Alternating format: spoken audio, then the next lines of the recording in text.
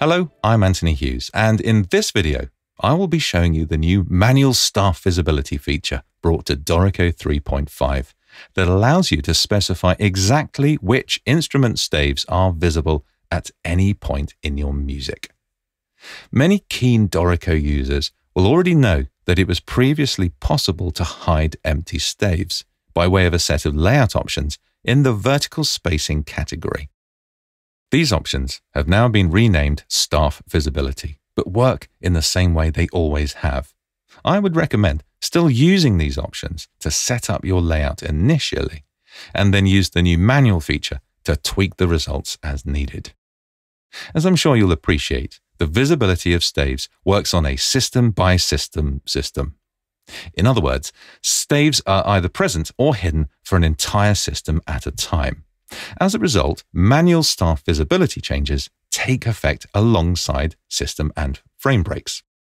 In Dorico 3.5, when you double-click a system or frame break, or press Enter with one selected, then it opens the new Manual Staff Visibility dialog. If you don't have a system or page break at the relevant point already, you can make a selection at the point you would like the change to occur and open the Edit menu or right-click on the page and choose Staff Manual Staff Visibility. A system break will be created at that point. Each staff of every instrument in the flow is listed. If you wish to make a change for a specific staff, enable it using the slide switch, then choose to explicitly show or hide it.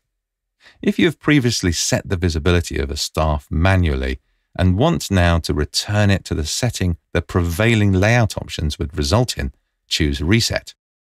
Note that you can show or hide just one staff of a grand or multi-staff instrument. At the bottom of the dialog are some handy controls to set all staves to reset, show, or hide that can be useful first steps when making settings on a larger ensemble.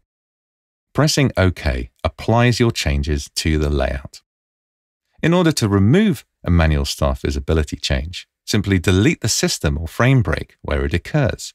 If you want to retain the break, then open the manual staff visibility dialog again and deactivate the slide switches for each staff, which can be done in one click by pressing Clear All.